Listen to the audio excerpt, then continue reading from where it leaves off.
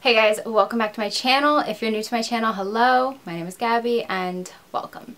Now today's case is one that I'm really excited to get to. It's one that I had kind of set to the side because there's just so much information to it. I want to take some extra time on it.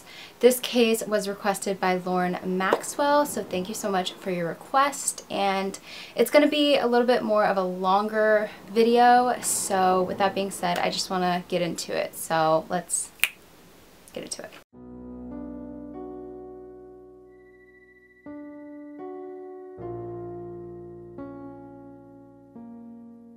In 1994, as Christmas was nearing, SIMS was a 4-year-old little boy, one who loved watching TV, especially Power Rangers, a little boy who had his entire life ahead of him.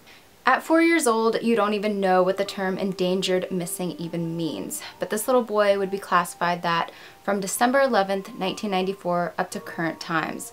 Standing only 3 feet tall and weighing 50 pounds, he was small, but not small enough to not be seen on a security camera, which he wasn't the day he went missing from the Wonderland Mall in Livonia, Michigan. Missing children's cases are far from rare. There are about 800,000 missing children reported every year. Now, a majority of those end very well with the child being found and everything being taken care of, but some of those end very badly, and some of those remain a mystery where people are left wondering what exactly happened to this child. SIMS is one of those children. According to Dwan's mother, Dwana Harris, who was 25 years old at the time, her and Dwan left their home at about 1:30 p.m. to head to the Wonderland Mall to do some Christmas shopping. This mall was not far from their residence, so she claimed they arrived at the mall around 1:40 to 2 p.m. She said she parked her Ford Thunderbird in the mall parking lot and walked with her son to the mall entrance between Target and Famous Footwear. When they got to the mall, the first place they really went was Target because it was right there. They spent a little time looking around, and Dwan had his eye on a VHS tape, and Dwana told him that they couldn't get the VHS tape because the line was too long at Target. So they left Target, entering through the main part of the mall through the East Mall entrance door. According to Dwana, when they first left Target, Dwan was right next to her walking, and then as they walked a little bit farther, he was behind her and she was talking to him the entire time. She says she remembers getting to where the KB toy store was, and she asked Dwan a question and he didn't answer. She turned around and he was gone. Now, I hate to sound super judgmental of a mother's decision because I am not a mother myself. I don't really know what goes through a mother's head. I know it's very stressful and you're not thinking straight a lot of the times, but I don't understand why he was walking behind her. Yes, the mall was a little bit crowded because it was near Christmas time, but that's even more of a reason for you to keep a better eye on your child. I get that it's very hectic, but I don't know why she wasn't holding his hand. From my research, she didn't have any bags with her, no shopping bags or anything, so her hands were free. She could have been holding his hand or had her hand on his shoulder or had him walking in front of her so she could see where he was. I really don't understand why she didn't have a better eye on him. Dwana said at this point she thought he went into the toy store, so she went into KB Toys and looked aisle by aisle searching for him, but he wasn't there. So she went to all the surrounding stores and still couldn't find him. She told authorities she looked for him for over a half an hour. She finds a cleaning lady. This is the first person she saw that really works at the mall who could maybe help her, that wasn't an employee doing something else. So she tells the cleaning lady what happened, and the cleaning lady notifies security at the Wonderland Mall. Dwana and security for about an hour search the mall and try to find her son, and they can't find him anywhere, so they decide to call the Livonia Police Department. A huge search is being done at this point, and they notified every employee working in the mall. Every store told them what was going on, that there was a little boy missing. They gave them a description of what SIMS looked like, so every employee could be on the lookout in case he came into one of their stores. A group of officers of the Livonia Police Department were sent over, and they looked everywhere in the mall. Sometimes I mention on my channel how police don't do a thorough search. These officers searched very, very well. They looked in every corner of every store, bathroom, the food court, the parking lot, the movie theater, anywhere a child could be hiding, and he was nowhere to be found. They didn't just search once, they searched twice, they searched 3 times, they searched so many times, and there was just no trace of Dwan. So then 2 officers took Dwana and they went to the Target store to look around and kind of retrace her steps, and they talked to employees at Target who told them that there are security cameras at the entrance and exit doors of the store. They talked to security at Target, and security let them know that yes, the security cameras were on at the times when Dwana said that her and Dwan entered and exited the store. So Dwana and Dwan should be on those tapes. So Dwana, a security guard, and 2 Livonia police officers are watching the tape from the exit door of Target, and at about 1:44 p.m. in the tape, Dwana says, "There I am," and she points to a woman and a small child that she claims was her and Dwan. So right now they're watching the tape, and in the security tape, the woman and the small boy are going to leave Target, and the woman stops the small boy and talks to him, and at this point Dwana says to the 2 police officers and security, "Yes, I remember this happening. This is when I told Dwan that we can't get the VHS tape and we have to leave the store."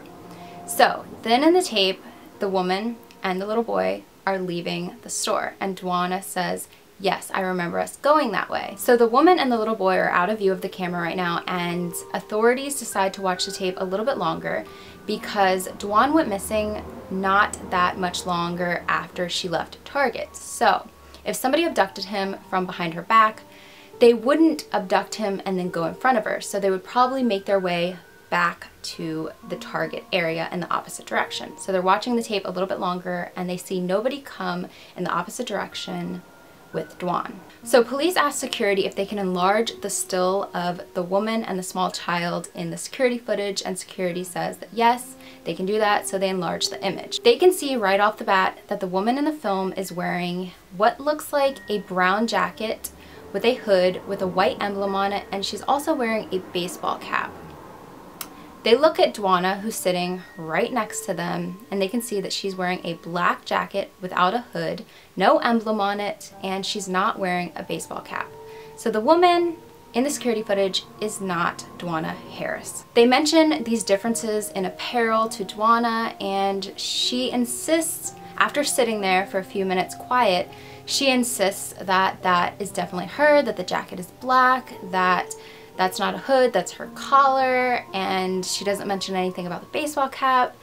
And they kind of just look at her like, that's definitely not you in the tape. Unless you went and changed after your son disappeared, that's not you.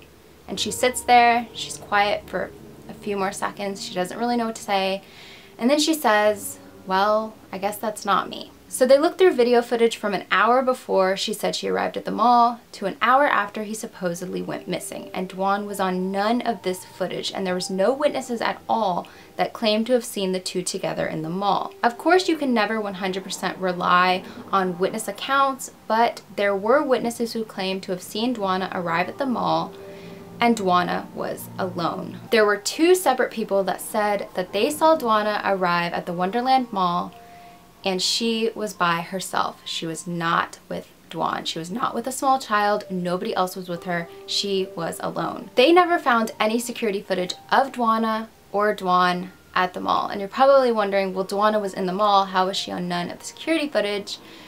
Well, there is one entrance of the mall that didn't have a security camera videotaping it. And a lot of people think she possibly went through that entrance, but it's unknown. It's just she did not enter through the door that she said she entered through. That's just point blank. She was not in Target. There's no way she was in Target because she was not on the tapes through the entrance door or the exit door. As Shelley Holloway once said, "We're pretty confident Dwan never made it to the Wonderland Mall." Now, I really hate bringing up rumors when it comes to a case. The only time I bring up rumors is if they're basically qualified as theories because there's some bit of evidence to back them up.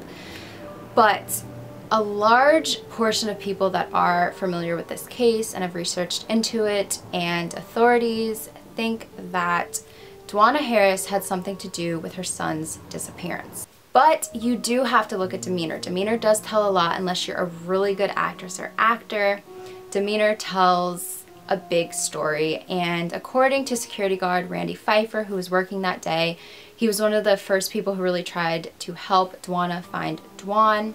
He said that Dwana Harris's demeanor was that of a mother who had just lost her son. He said that she was going in and out of crying, she didn't really know what to say, she was fumbling over her words, so she did look like a concerned parent. You're probably also wondering about Dwan's father. Him and Dwana at the time were separated. Dwana was seeing somebody else, and he showed up to the mall once he was notified about what had happened, and there is no suspicion that Dwan's father had anything to do with it. He showed up and acted like he had no idea what was going on. He was very frantic, and he kind of looked at Dwana in a how could you even let this happen sort of way. Why didn't you have a better eye on him? I can't believe this happened. He tried to talk to police as much as he could, tried to help out in any way that he could. He was definitely a very, very worried parent. According to Dwana, she claimed that police did not look for her son very well. She chopped it up to it being because of his race and the fact that he was African American. She claimed that they were more concerned with cases of missing Caucasian individuals. This is obviously a very sensitive subject, and I know I'm going to get hate for this because I get hate for everything I say on my channel, whether it's controversial or not, but obviously there are cases in this world that are not taken as seriously because they have to do with an individual that is not white. I said it. I know a case firsthand. I'm not going to go into too much detail because that's not my place, but somebody that I used to go to school with, he died in a very tragic way, and he was African American, and I saw, and everybody saw, what his family went through, and especially his mother, trying to find out anything from police, and years later she is still trying to get them to help her in any way, and they just won't. It's disgusting, and everybody knows it is because he is a different race. So this does happen. It's not a lie, it's not bullcrap. You can say what you want, but it does happen. But with this case of Dwan Sims, most everyone who really looks into it does not think that is the case. The Livonia Police Department really, really tried to find this little boy. When I say that they literally tore that mall apart, they tore it apart. They were breaking down walls. They were looking in every corner of that mall. They were looking in the parking lot, every bathroom, places that were not even used at the time. They looked everywhere, and there was no proof that he was ever in this mall to begin with. They expanded the search to areas around the mall. They expanded it to Dwana's home, areas around her home. They spent hours and hours and hours looking at footage. They had nothing. There are officers and there are security guards that still to this day think about this case and think about what else they could have possibly done. I mean, it eats away at some people. At first, security was very positive. They thought everything would be okay because they have kids going missing in the mall all the time. Kids wander off, get lost in the crowd. So Randy Pfeiffer told Dwana that everything was going to be okay. After a few hours of finding nothing, they were beginning to lose hope. They had never experienced anything like this before in the mall. Every child that ever went missing in this mall before had been found. Because they had this happen on the regular with kids going missing in the mall, they didn't really take it too seriously. Every child that went missing in this mall before were found 30 minutes later, an hour later, sometimes 10 to 15 minutes later. They were all found very quickly, so they just didn't think it was going to stem into this huge search. Because of this, security didn't notify police until about an hour into searching.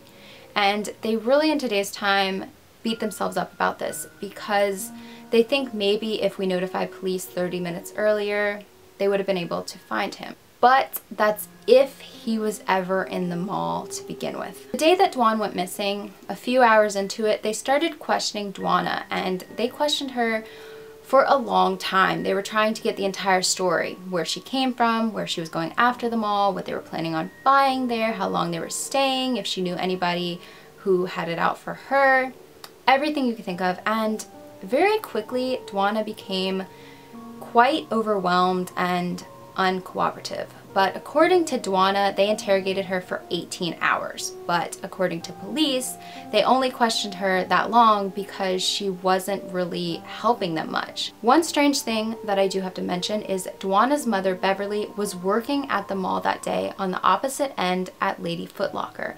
This was something that Dwana did not mention to security when they were looking for Dwan. She did not mention that her mother was in the mall also, Dwan's biological grandmother, which is just very strange. She did mention this to police when they showed up, but not to security when they were initially searching for him. A lot of people find this odd because possibly in a little kid's mind he wandered off and then he tried to find his grandmother because she worked in the mall and knew where she was located. And maybe something happened along the way. They could have looked at security tapes from that direction. I mean, the fact she didn't mention this is very weird. Police were starting to think Dwana may have had some involvement in her son's disappearance. It's not that Dwana was acting suspicious, it's just nothing she was saying to authorities was matching up. Her timeline didn't make any sense because there was just no proof of it on tape. Also, I did mention before how Dwana was watching the security tapes and she was pointing out that the woman and the little boy looked like her and she thought it was her. She did this quite a few times. I mean, she pointed out a couple people that she said was definitely her and Dwan. At one point, she actually pointed out a little girl that she said might have been Dwan, which obviously it wasn't because it's a little girl. They looked at every bit of security footage from that mall, from places where Dwana said her and her son were, and there was no proof that she was in the mall with her son. None. Now it kind of switches from where's this little boy in this mall to was this little boy ever in this mall at all? Because the only person who claimed he was in the Wonderland Mall on December 11th, 1994 was his mother. The next Monday after his disappearance, they brought Dwana back to the mall to retrace her steps. Hundreds of people showed up, even the local news stations. She went over her entire path she took on the day of December 11th, 1994, but this didn't help police much more in the search at all. I do have to give it to police with this case because they really did try. I mean, they even brought in a psychic, which didn't really help much because in a lot of cases they bring in psychics and sometimes it doesn't really go anywhere. But psychics usually pick up if they are legitimate psychics because I believe in psychics, but I think a lot of them are frauds. But if they are a real psychic, if you don't bring them to the right location where something happened, they can't really pick up on anything. So maybe Dwan was never in the mall. That's just the entire point. You can't really blame police because there was just nothing for them to go off of. After Dwan disappeared, there were no ransom notes, there were no phone calls from people claiming that they had him in their custody, there were no phone calls of people who claimed to have seen him.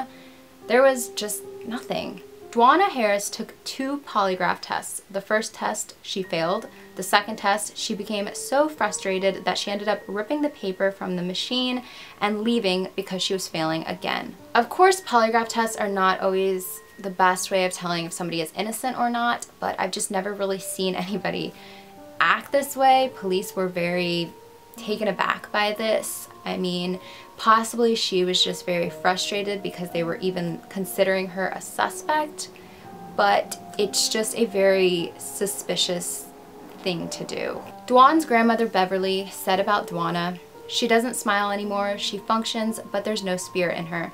I have always believed and have to keep believing that one day my baby is going to walk in the door. He might not be a baby anymore, but he'll be back." From the research I've done, Dwana moved away not long after Dwan went missing, which everybody deals with things differently, but I've never really seen a case where the parent or parents move away within a short period of time after their child disappears. In most cases, parents decide to stay in the area because they want to help in the search some more down the line, or they want to be in contact with police as much as possible. Sometimes parents will move residences, they'll move homes because it's just too hard to be in the home anymore, but not from the area so quickly. There are some parents that don't change their phone numbers for 50+ years because they think that one day their child may call home again.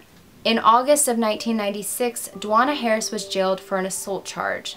She pulled 2 knives on her significant other at the time. So no matter whether you believe that Dwana is guilty for her son's disappearance or not, this does prove that Dwana can do something drastic. You could chop it up to just all her emotions being built up inside of her over everything that happened the last couple years. People do snap, that does happen.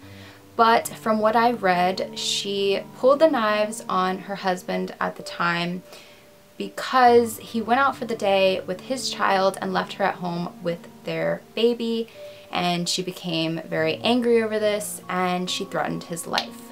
Now, I don't think that's anything to threaten anyone's life over. I also have to mention that when Dwan was little, his grandmother took out a life insurance policy on him. And a lot of people think that this is very, very suspicious.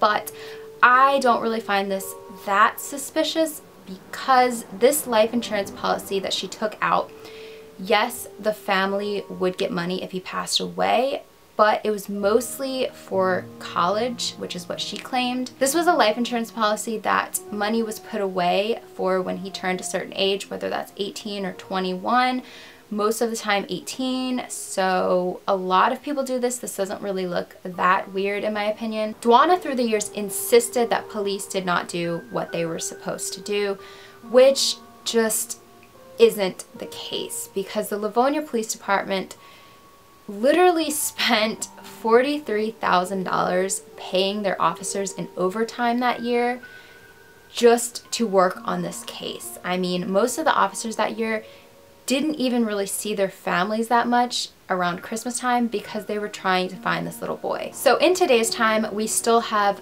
no proof that Dwan Sims was ever in the mall on December 11th, 1994, on the day that he supposedly went missing. Dwan's grandmother, Beverly, was always very cooperative with police. She did believe that her daughter, Dwana, was innocent, but she tried to help as much as she could. Dwan's father was the same exact way. He was very cooperative, tried to do everything he could. He kept in contact with police through the years. As for Dwana, she married her then boyfriend 3 months after Dwan went missing, which is very strange that your son is missing and you have time to plan a wedding, but she did.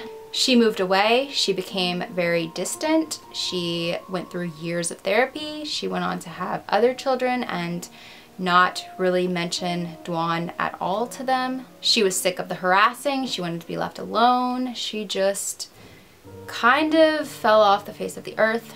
As for the Wonderland Mall, it closed in 2007. This case is still open to this day, but they are not currently searching. Dwan Sims was an African-American male with black hair and brown eyes, 3 feet tall, weighing 50 pounds. On the day he went missing, he was supposedly wearing a 3/4 length winter jacket over a yellow, blue, and green windbreaker. He had on dark blue sweatpants and low-top Fila sneakers. If you have any information at all regarding the disappearance of Dwan Sims, you are urged to call 911 or 1-800-843-5678 or the Livonia Police Department's Missing Persons Unit at 1-734-421-2900. As I was researching into this case, it reminded me a lot of the disappearance of Marlena Childress. I will link that video down below if you want to watch that. But both cases have to do with the disappearance of a 4-year-old whose mother has a story that just doesn't really add up, and both mothers go on to commit a crime later on. Both cases contain rumors where the mother possibly sold their child, or possibly they did something on accident or on purpose and they tried to cover it up. Like I said before, I try to not focus too much on rumors. I don't know what happened, but a lot of people think that Dwana had something to do with her son's disappearance because she did go on to marry her boyfriend at the time only 3 months after Dwan disappeared, and possibly she wanted to get rid of him because he was from a previous relationship. This is all just speculation, but I obviously had to put it in this video so you guys know kind of the backstory of why people think she would have done this to her son. There was a man that came forward sometime later claiming that he was Dwan Sims, but it turned out that he wasn't. The point is that something happened to this little boy. He or his remains are somewhere, and somebody knows something. That is just the entire point of everything. He is somewhere. If you ask me, I do not personally think that Dwan Sims was at that mall that day. And a lot of people talk about police cover-ups and that they don't do their job correctly, but there was no time for them to really cover up anything. They went straight to the security cameras and looked at them, and there was no evidence. Something that I personally just do not understand about this case, and not even as somebody who researches cases all the time, just as like a normal person that would hear about this case. If I went to a store and something happened, no matter what that is, and I was curious about what exactly happened on the security tapes, like I want to see it go down, I want to see everything that happened, and we're watching the security tapes and I'm nowhere on the tape, knowing that I was there, I would be freaking out. I'd be like, where am I? I know I was here at this time. How can I not be on the tapes? And she was never like that. She was never really surprised that she wasn't on the tapes. She was just pointing out to everybody she possibly could on the tapes that could maybe be her or Dwan, but they weren't. Let me know your opinions down below in the comments. Let me know what you think, and of course, let me know any more cases or videos in general that you want me to do on my channel. I love you guys so much, and if you're not already, definitely make sure to hit that subscribe button, and I will see you guys in my next video. Bye guys. Also, if you guys want to know a little bit more about this case, News and Politics did an entire podcast where they also spoke to security guard Randy Pfeiffer, so definitely go check that out. I'll have that link down below in the description. And of course, as always, a huge shout out to my patrons. I'm going to be uploading an exclusive video for you guys in a couple days, so stay tuned for that. I love you guys so much.